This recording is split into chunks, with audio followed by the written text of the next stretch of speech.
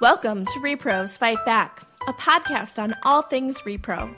I'm your host, Jenny Wetter, and each episode I will be taking you to the front lines of the escalating fight over our sexual and reproductive health and rights at home and abroad. Each episode, I will be speaking with leaders who are fighting to protect our reproductive health and rights, to ensure that no one's reproductive health depends on where they live. It's time for rePROs to fight back.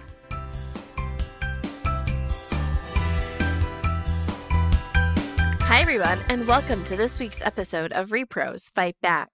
I'm your host, Jenny Wetter, and on this week's episode, we are going to look at all the ways that the Trump-Pence administration is attacking LGBTQ rights within the Department of Health and Human Services. Helping me dig into this topic today, I'm excited to have Julie Gonen with the National Center for Lesbian Rights here with me today. Hi, Julie. Thank you so much for being here. Hi, thank you for having me. So since the Trump-Pence administration took office, unfortunately, one of the groups that has been the most targeted really is the LGBTQ community, because there is such a wide range of ways that they have attacked the LGBTQ community. Maybe we'll just focus on what they're doing at HHS instead of the full range of all the things. So let's start maybe kind of at the beginning. And I think one of the first things that people might not think about is the changes to the birth control rule that was put in place under the Obama administration. Do you want to talk a little bit about what happened there? Certainly, I'd be happy to. And you're right. Even just focusing on HHS, we still have a lot to talk about, unfortunately.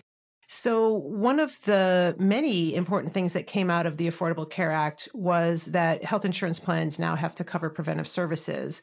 And the statute kind of had this placeholder for what preventive services would be for women. And the HHS under the Obama administration decided, which makes eminent sense, that that list of services should include contraception. But of course, it was controversial from the very beginning. So the regulations that came out promising that contraception would be part of that list of services contained an exemption for houses of worship. So churches, mosques, synagogues didn't have to cover it, but everybody else was supposed to. A number of employers decided they didn't want to cover contraception, and so the lawsuits began immediately. And you can kind of think of them as being in two buckets. One were the lawsuits brought by nonprofit employers that had some sort of religious affiliation. And then the other bucket were the lawsuits brought by for-profit companies. That set of lawsuits, of course, led to the infamous Hobby Lobby decision a few years later, when the Supreme Court said that actually for-profit companies could have religious belief. And if they were closely held, meaning just a small group of people own the company, they could opt out of the contraception benefit. The nonprofit lawsuits have been a little bit messier. The Obama administration tried to implement some additional regulations to try to accommodate those folks, but it wasn't enough for some of them. So those cases are actually still kind of muddling their way through the courts. What has happened under the Trump administration is that they came in and said, you know what, we just want to give everybody an exemption for either religious or moral objections to contraception. So now, under the rules that they've put in place, any employer who objects to covering contraception for any reason pretty much can opt out. The rules are on hold right now because there are some lawsuits going on that have led to some injunctions, but it is troubling that this administration has been bending over backwards in so many ways to allow religious exemptions from healthcare. Yeah, and I think one of the things that I always found particularly troubling with it was, religious exemptions are one thing, and they're be really broad and harm people's access to healthcare. But this whole added moral exemption just really expanded, like, who could object. I think that's right. It seems like these exceptions could potentially swallow the rule. So yeah, it is concerning. And some of the other things I think we're going to talk about in a few minutes, you see this theme through the rules coming out of this administration, and particularly out of the Department of Health and Human Services, where religious exemptions are being elevated over really concerns about people having access to care. Yeah, that's true. And we'll definitely get into a number of other ways that that's true. So maybe we want to talk a little bit about how that impacts the LGBTQ community, because I think a lot of times that's not first and foremost in people's minds when they think about the birth control benefit, right, is how it would impact the LGBTQ community. Yeah, that's a good question. Some of the ways are, well, it depends on who you are and where you sit. Mm-hmm. To some extent, it's a little bit obvious. There are people in the LGBTQ community who do need access to contraception. So it can impact us directly that way. We can't always assume that the way someone identifies lets you know exactly what their sexual behaviors are and what their needs are with regard to contraception.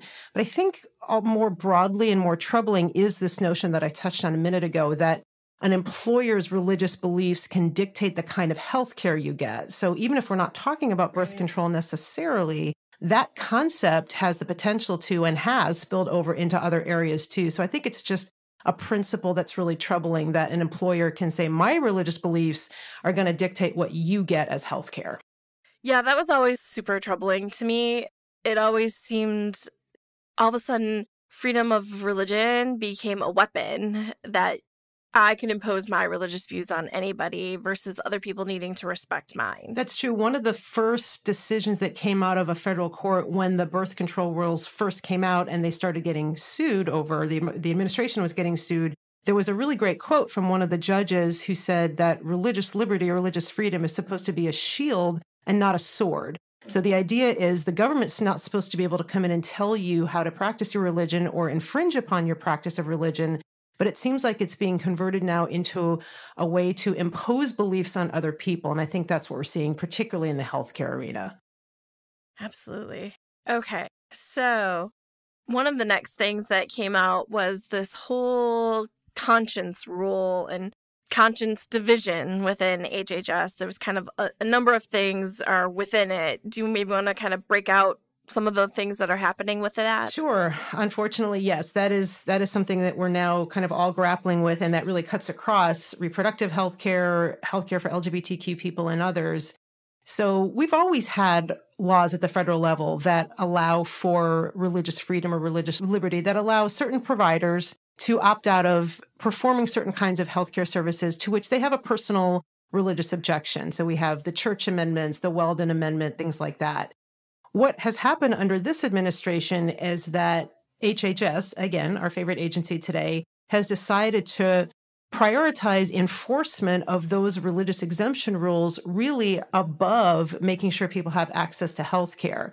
So what they apparently did was to look all across the federal statutes, the federal code, and they've gathered together 25 different federal laws that somehow provide the ability to opt out of providing healthcare. And they decided that enforcement of all of those laws was going to be their main focus. So as you touched on, they created a whole separate division within the Office for Civil Rights at the Department of Health and Human Services to enforce these laws. So they created the office last year, and then they issued a proposed regulation that has now been issued in final form that tells us how they plan to go about enforcing these laws.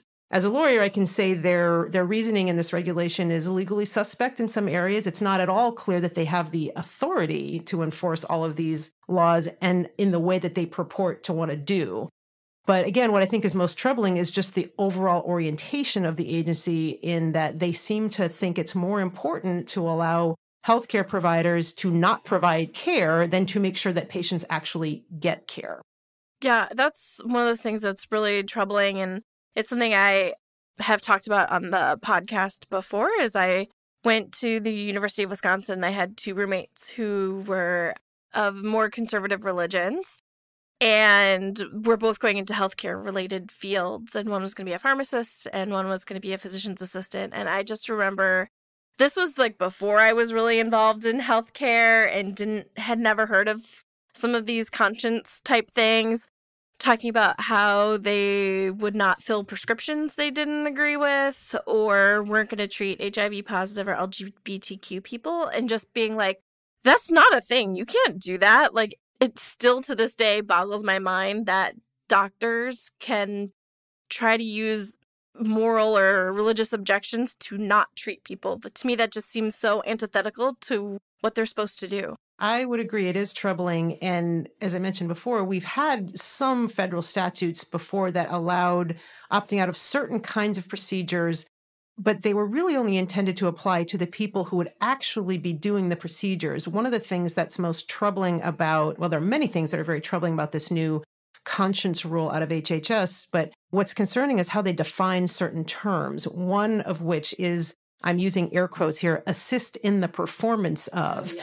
So what they're saying in the rule is that it's not just a doctor or a nurse, for example, who might be involved in, let's say, doing an abortion, but somebody at the front desk who would be scheduling the appointment, perhaps an ambulance driver who would be driving a patient, somebody who's preparing instruments for the procedure. What the rule seems to say is that anybody who has even the most remote connection to a procedure can opt out. And if you can imagine from the perspective of a hospital or a clinic who's trying to make sure that healthcare is delivered, that could be a nightmare scenario when you have people in all different kinds of jobs throughout your facility saying that they don't want to do certain things. And again, you're trying to make sure that patients get healthcare. So it is troubling. And I agree with you that people going into healthcare should really be thinking about making sure people get care, not about what they're going to refuse to do. Yeah, it just is so outside of my worldview that I have a hard time understanding how you would refuse to treat somebody. I know on the show we've talked about before, maybe focusing more on the repro side, and definitely that absolutely applies to the LGBTQ community too, but also there are special things that may just apply to the LGBTQ community within this area. There are a lot of potential scenarios that could come up under a refusal rule like this. We're very accustomed to thinking about things like abortion and now, unfortunately, contraception. But as you touched on earlier, there are other things to which some healthcare providers might object. Treating somebody who's transgender, making sure they have access to transition-related care, or treating them at all. We have a program or a campaign within NCLR called Rural Pride that we've been doing for a few years now, where we go to rural communities around the country to engage in dialogue with LGBTQ people who are living in those communities, to talk to them about what's unique or different or not about being in a rural area. And healthcare access is a theme that comes up consistently that is of concern to people. As you can imagine, if you get turned away from a healthcare provider in a rural community, you may really have nowhere else to go that is anywhere close to being a place you can get. And we hear stories about that. We were in North Dakota last year, and I heard a lesbian couple, one partner was transgender, and they spoke about a doctor's office literally saying, "We don't treat people like you." Now, that actually is unlawful under a rule I think we're going to talk about in a few minutes, but it's heartbreaking to hear people being treated like that. And again, I think what's troubling about these rules coming out of HHS is that it appears as though they're actually inviting healthcare providers to engage in that kind of discrimination. Rather than making it the exception, it seems like they want it to almost become the rule. In ways like that, it's just bullying, just being purposefully cruel to people for who they are. And, I grew up in small town Wisconsin, kind of a rural area. So I know this was definitely a different time where people were much more hesitant to come out in rural areas. And I think that's still true in a lot of rural areas. So I just couldn't imagine some of my friends who might have needed access to care when they weren't even comfortable yet coming out in that community, because it's small town. Everybody knows everything. So if you go to see a provider, it might get out. Yeah. And I think we have surveys, or a number of surveys that have come out over the last 5 to 10 years that really document the kind of discrimination and just bad treatment that LGBTQ people face when they go to see healthcare providers. And unfortunately, it means that a lot of them just don't, because they don't want to be misgendered. They don't want, if they're lesbian, to be continually asked about birth control if it's not something that they need, or just to have people just treat them shabbily or not want to touch them. I mean, there are all kinds of things we hear about. And it's just, I know I keep saying this, but to me, it's just really concerning is an understatement that this administration seems to be giving a green light to that sort of behavior on the part of healthcare providers.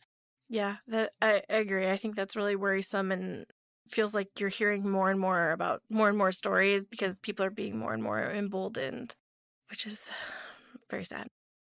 So often in shorthand, we hear people talking about the 1557 rule. But before we can maybe talk about how it's changed, we should talk about a little bit what the 1557 rule is.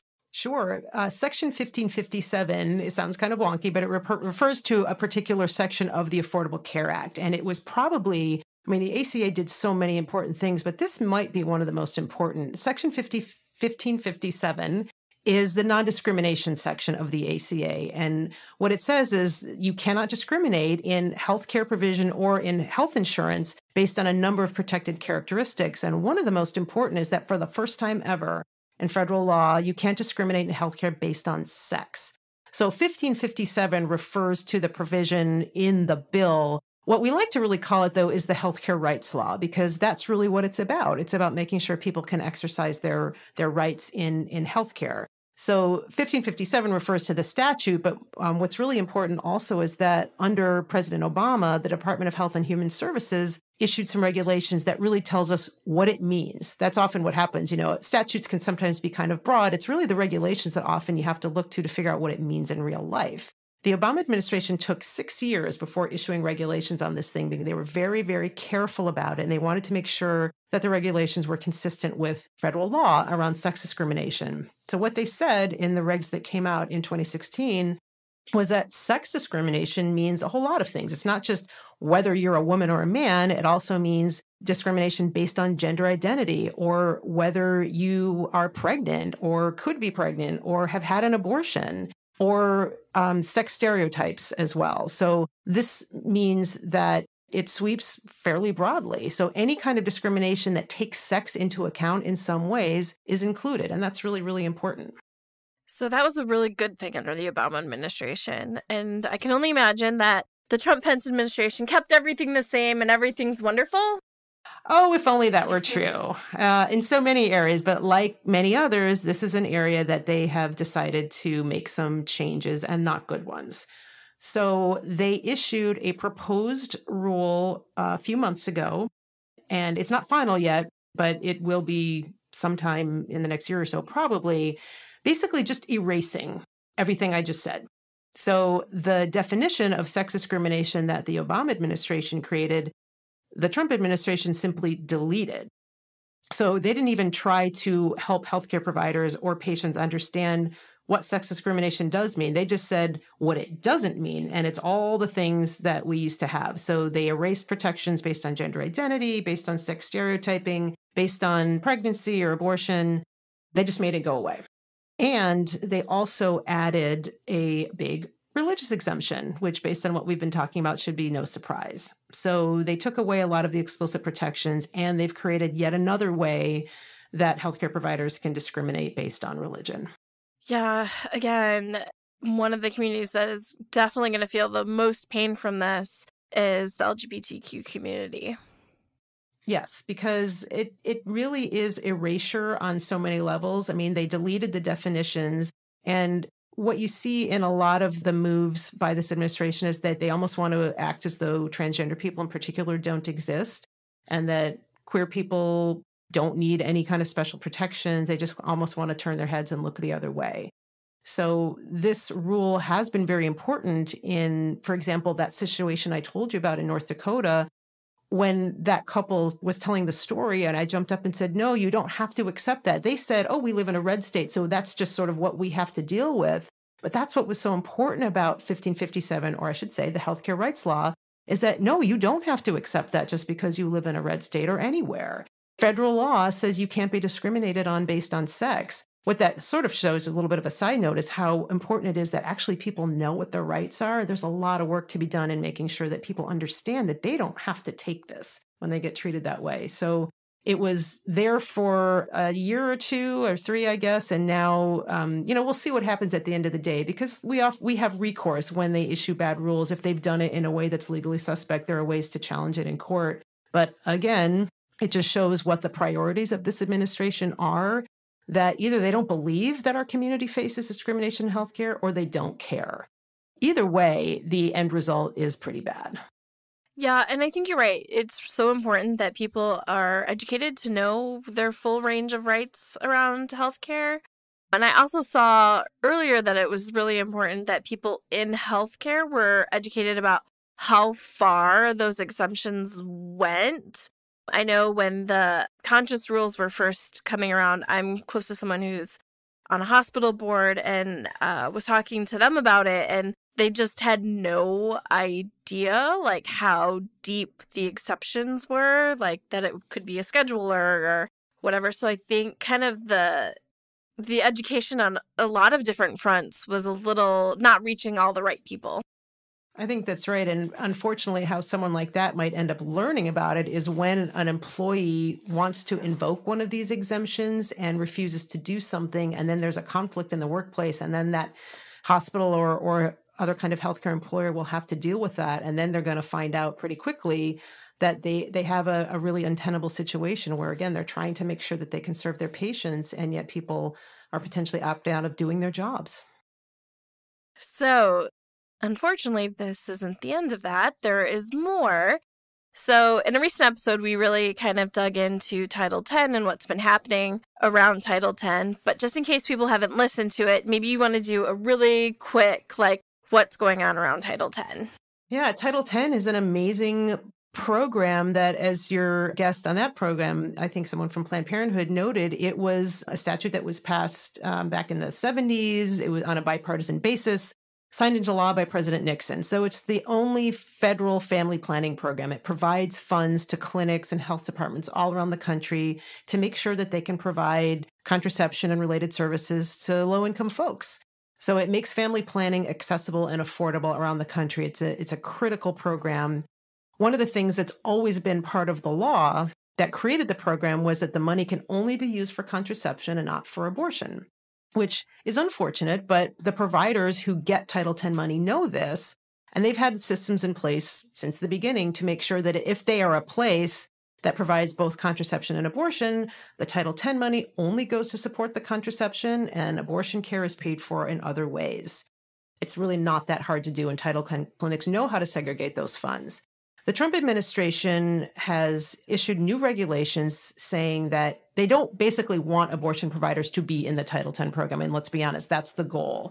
So there were a number of pieces to the rule. One piece said, if you're an abortion provider who gets Title X funds, you have to have completely separate facilities for the contraception work that you do and for the abortion care. So literally separate buildings, separate personnel, separate computer and filing systems. Totally ridiculous because, again, the providers know how to funnel the money into the right places. They also, and this is why we call it the gag rule, this new regulation included provisions saying that if you are a doctor, a nurse, or another provider in the Title X program and you're counseling a patient, you can't refer a patient for abortion, even if that's what that patient wants.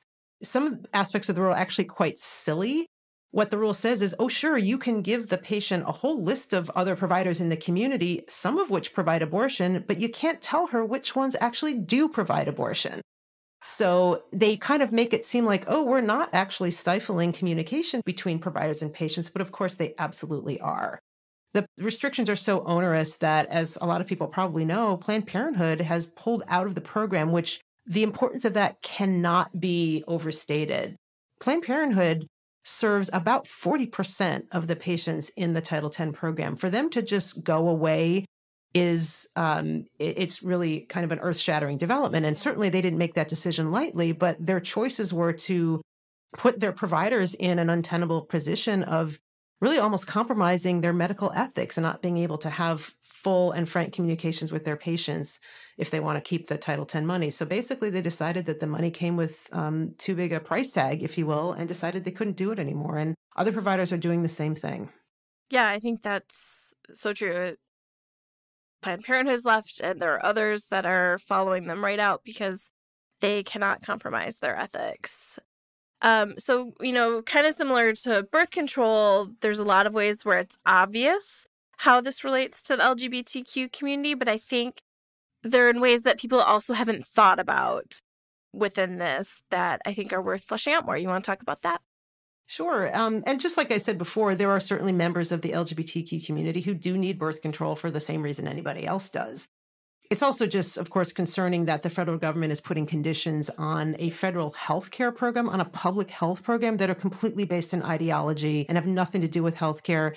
And we're not based on any evidence anywhere of any violations of the existing rules. So it's really a solution in search of a problem. But one of the things that I think a lot of people might not know is that abortion providers and other family planning providers around the country have become really important sources of healthcare for LGBTQ people. And again, if you don't think about it very long, it might seem not obvious. Well, why would queer folks be going to family planning clinics? Like, they don't need it. Well, first of all, of course, they do need family planning. But the other thing is that there's just sort of an orientation or an attitude within those clinics that it makes a lot of sense why they would be opening their doors and becoming welcoming and affirming spaces for queer folks.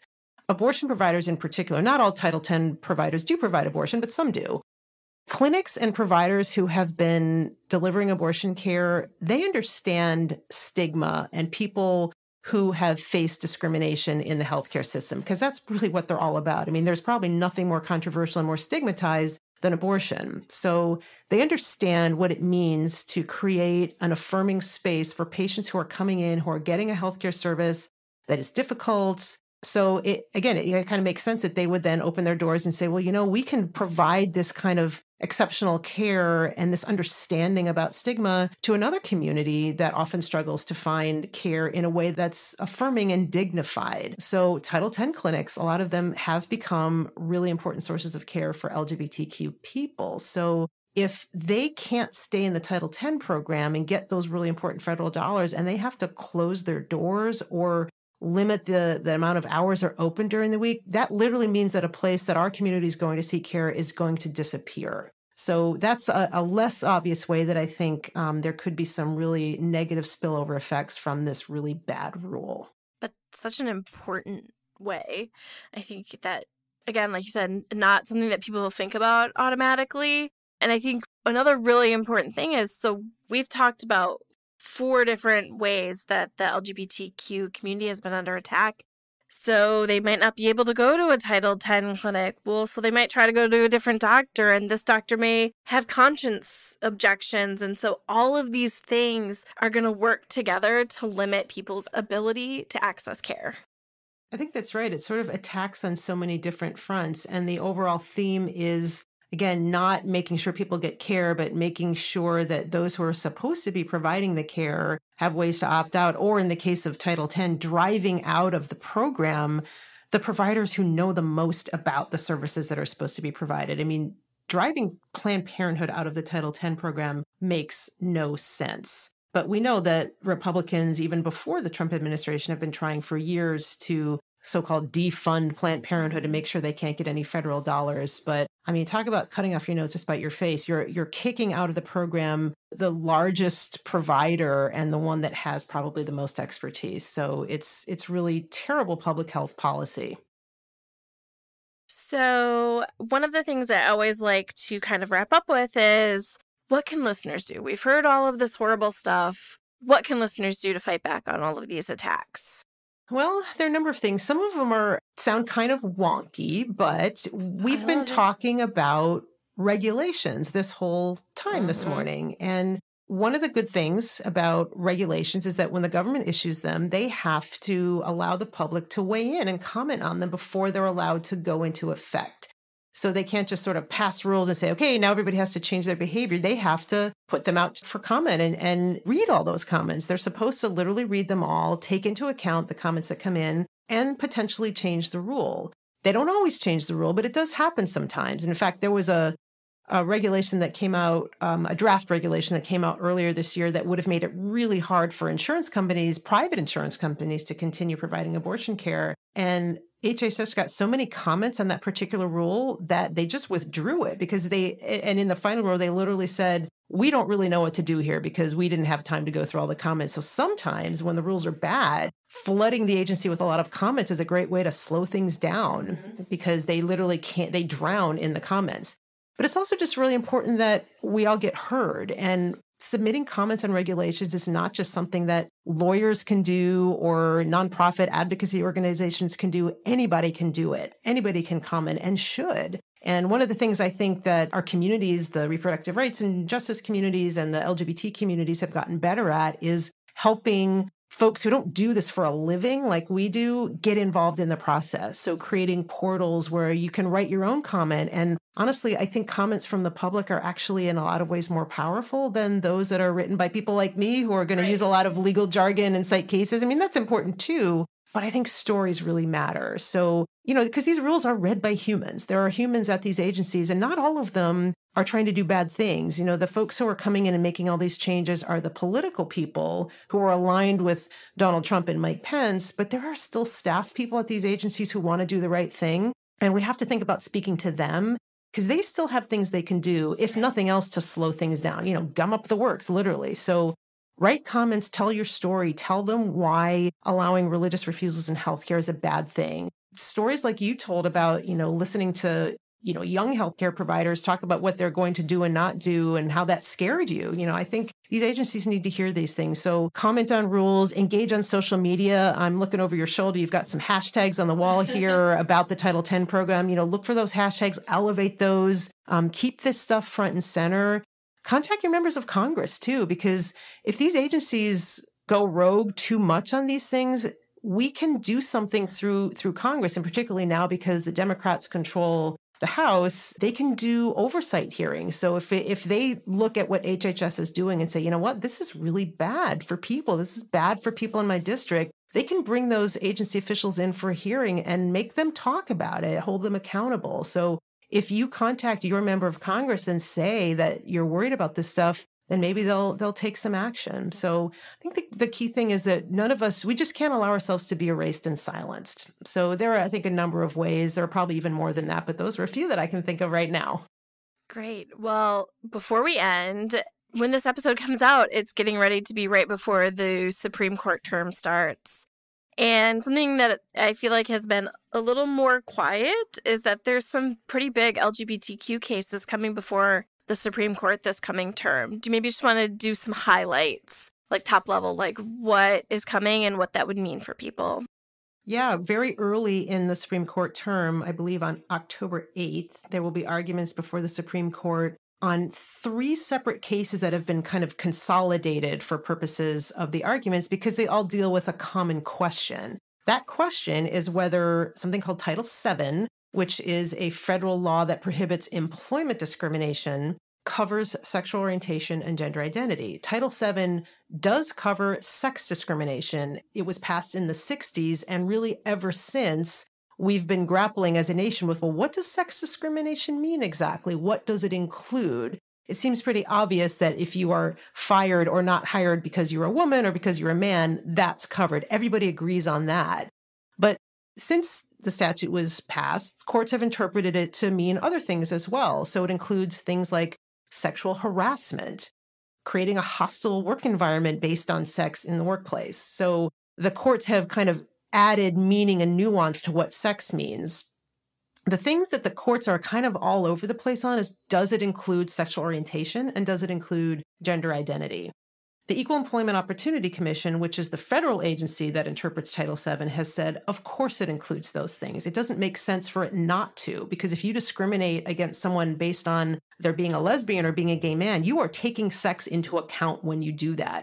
Similarly, if you discriminate against somebody because they are presenting in a gender that doesn't align with what's on their birth certificate, you're taking sex into account. So it seems in some ways like a very simple question. Of course, sex should mean sexual orientation and gender identity, but not all courts have agreed. So there are these 3 cases, 2 of which deal with sexual orientation, 1 deals with gender identity. The court's going to kind of take them all into account together and decide whether Title VII covers sexual orientation and gender identity. It's hugely important, obviously. Some states have their own protections for employment discrimination, but some don't. So in those states that don't have their own, the federal law is the only law that employees have. So how the court interprets Title VII will have a pretty significant impact on how the LGBTQ community is treated in the workplace. Yeah. So I guess stay tuned for arguments on October 8th, and hopefully this new Supreme Court does the right thing. We can certainly hope. Sometimes justices surprise us. I mean, the current composition of the court is concerning because it definitely leans conservative, but there have been instances, even in the recent past, where they've surprised us. So we're remaining optimistic. Keeping my fingers crossed, hoping for the best. Julie, thank you so much for doing this. It was wonderful to talk to you. It was wonderful to be here. Thank you for inviting me. For more information, including show notes from this episode and previous episodes, please visit our website at rePROsFightBack.com. You can also find us on Facebook and Twitter at rePROsFightBack. If you like our show, please help others find it by sharing it with your friends and subscribing, rating, and reviewing us on iTunes. Thanks for listening.